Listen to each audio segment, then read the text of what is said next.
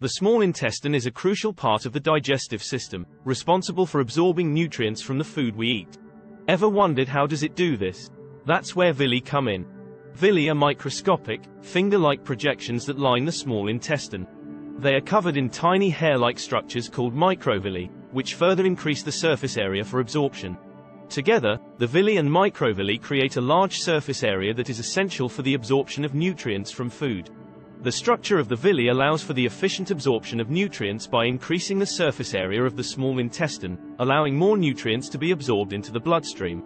However, in people with celiac disease, the villi become damaged when they ingest gluten, a protein found in wheat, barley, and rye. This damage is caused by the body's immune system attacking the villi, mistaking them for foreign invaders. As the villi become damaged, the surface area of the small intestine is reduced, leading to malabsorption of nutrients. This can lead to a range of symptoms, including diarrhea, abdominal pain, bloating, and fatigue. The only treatment for celiac disease is to follow a strict gluten-free diet, which involves avoiding all sources of gluten in the diet.